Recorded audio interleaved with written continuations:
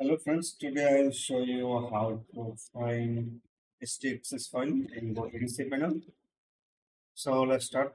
So first of all, you need to go to the file manager and on file manager under the file section, then click. Then you will see this file manager. Then click the public HTML. I think you can see anything in a htaccess file. So if you don't see any htaccess file, then you need to go to settings.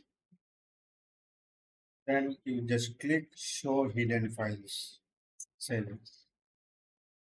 Then this is enter the hidden file after enable the show hidden file. Then you will see the htaccess file. Now you can edit as in.